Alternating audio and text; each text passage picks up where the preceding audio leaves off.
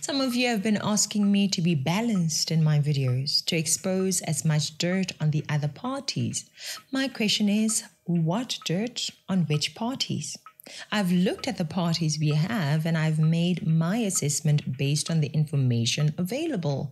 And I must say, so far, it has been like comparing a car with a little dust versus a muddy car, like a really dirty car.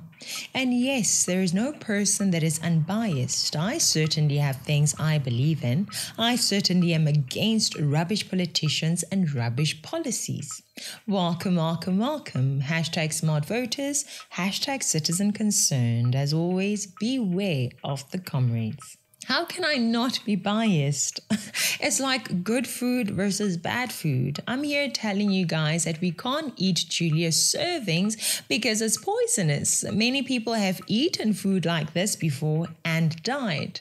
Who would be unbiased when comparing poisonous food with healthy food? Compare Julius Malema to Herman Mashaba. With the information available to me, I cannot, because Herman Mashaba seems like a patriot who cares about this country. And while he has his own flaws, his flaws are nothing when compared against the flaws of Cyril Ramaphosa or Julius Malema. Herman Mashaba was a mayor for a few years, in which time he managed to expose some of the rot in South Africa, improve the lives of some South Africans, all while keeping his hands out of the piggy bank. He did not enrich himself or his family. As far as I know, the DA has its flaws, but those flaws are nothing when compared to the ANC or the EFF. Mmusi Maimane has flaws as well, but again, his flaws are small issues when compared to the flaws of Julius or Cyril. Who in South Africa is as dangerous to our country as the ANC or the EFF? Maybe Gayton McKenzie and Kenny Kunene's party fits into that category, maybe. And why do I say that? Because they are convicts, and no matter how sincere they are, it doesn't seem like the wisest thing to have former robbers and fraudsters as leaders of the state. Let me know if you disagree and share your views as to why. But as far as I'm concerned, you do not put a person who was involved in stealing, swindling people, or robbing near public money. And we don't need to imagine what I'm saying here. Just look back at our not so distant past. Jacob Zuma was a criminal too, and look at what he did to the country even after Thabo Mbeki had warned us. We need strong patriots who stand for the growth of South Africa and not the growth of their influence and their pockets.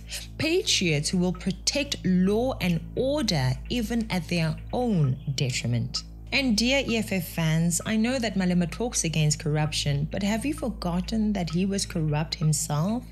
We all acting like the VBS scandal did not happen. Like Floyd Shivambu's brother Brian didn't benefit from corruption money that was looted from municipalities and savings of poor citizens. Shivambu himself benefited from the same corruption money, funds that are now being called a loan by Shivambu, Julius and the EFF. Imagine that. And we're just gonna believe them. We're just gonna believe them. It is a fact that he has a Range Rover bought from the same corruption money, from the savings of poor citizens, our magogos, our malumes who trusted a black-owned bank and regretted to this very day. The audacity of this guy. Then he goes on to say, anyone who has evidence that I have dealt with VBS must come forward. Where was the evidence that Zuma had dealings with Eskom? Where was the evidence that Zuma dealt with SAA? He used other people like Dudumieni, right? So the EFF wants us to act like people with no common sense. But all we need to do is follow the money. The money ended up in Floyd Shivambu's bank accounts. It ended up as a Range Rover driven by Shivambu.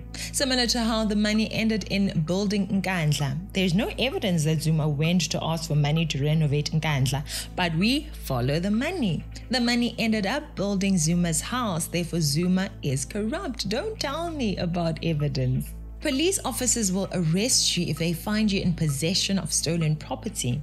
Why is that not the same standard for these people? This is what I stand for, and I'm not going to pretend that I see everyone's level of dirt being the same.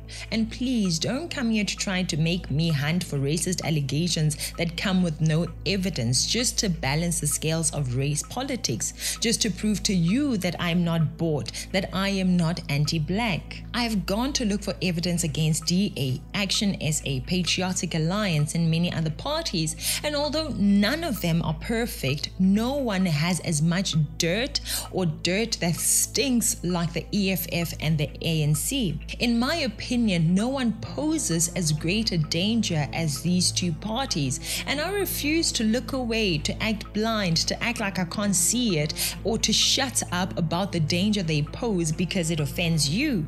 And just a heads up, prepare yourself, because I will make more and even more videos showing you the dirt that the ANC and the EFF have, so that when you go to the polls, you go with a sober mind, knowing what danger you are putting this country in. I want you to know that if the country turns into rubbish, it is all your fault. I want you to know that you voted for the criminals that destroy this country. If your heart and head are not ready, please unsubscribe and unfollow, because chest pains are likely to follow.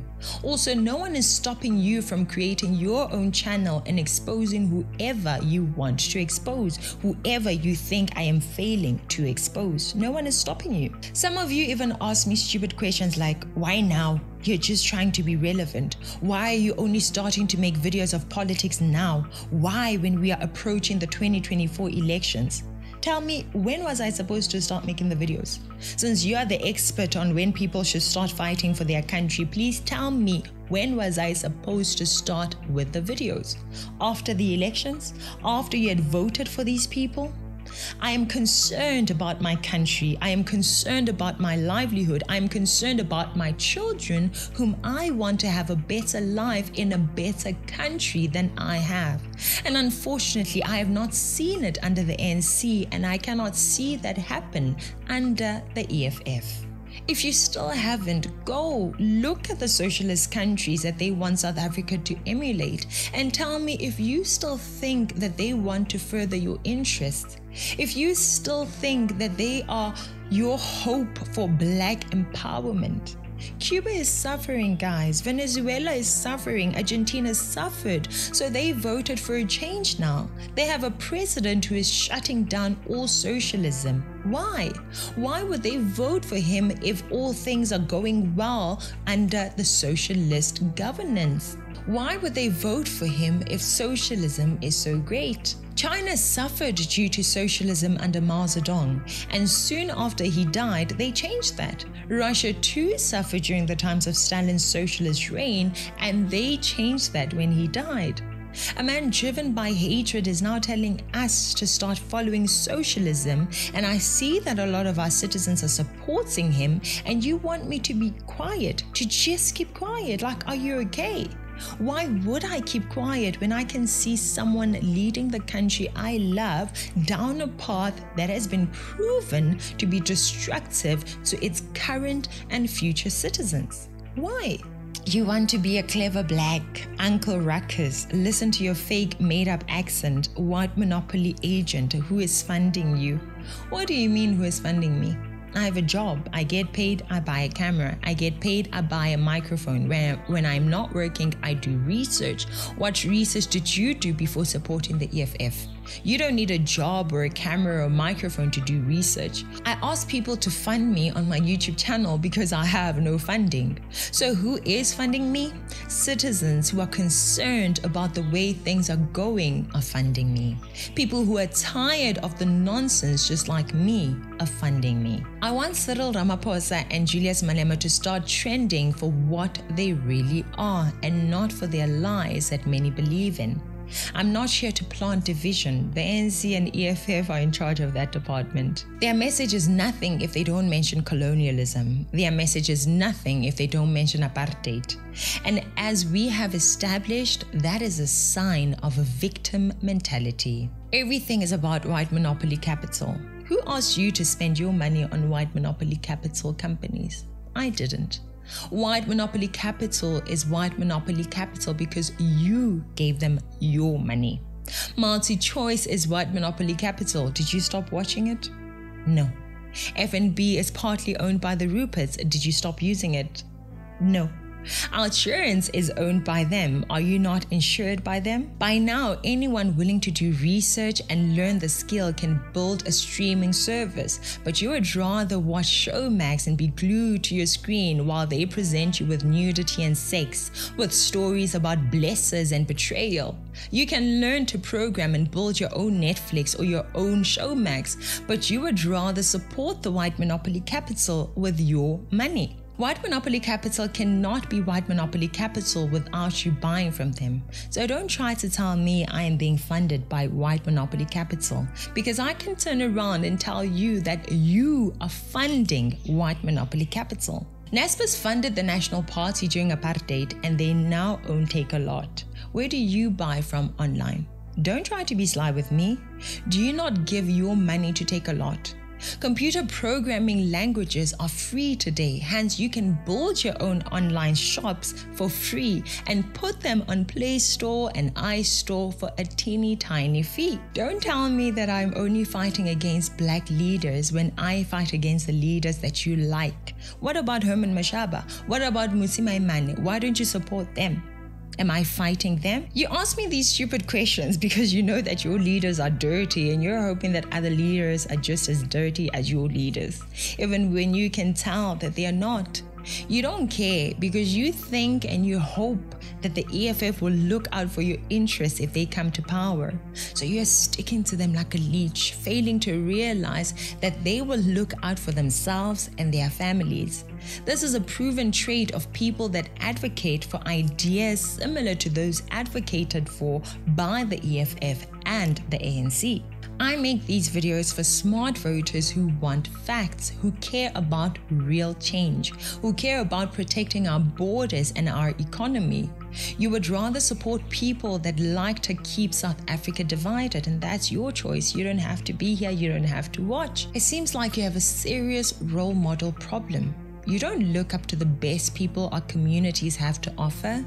You love elevating the dishonest people from your communities. Gone are the days of praising people like Mandela, Martin Luther King, and the likes. We now have criminals as role models, the Zumas, Malemas, Shivambus, Kunenes, and Mackenzies. This is me and what I stand for, like it or not. Facts first, cry later.